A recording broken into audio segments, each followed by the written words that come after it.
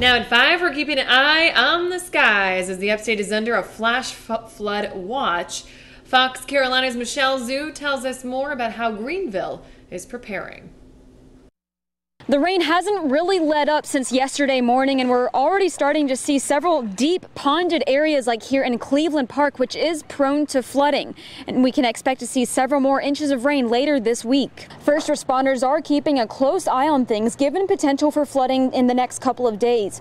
Greenville County Emergency Management says it's possible we could see trees down and power lines interrupted. Emergency coordinators are encouraging people to use this time to prep before weather conditions get more severe, especially after the rough spring we've already had with several tornadoes. It's a good time to review your personal emergency management plan and have essential supplies on hand. Remember, if you come across a flooded street, don't drive or walk through it because you don't know just how deep the water is. And we can expect another heavy round of rain coming up soon, but we'll keep you posted on the forecast and conditions. And if we see any flooding reports, we'll pass them along in our Fox Carolina News app. Reporting in Greenville, Michelle Zhu, Fox Carolina News.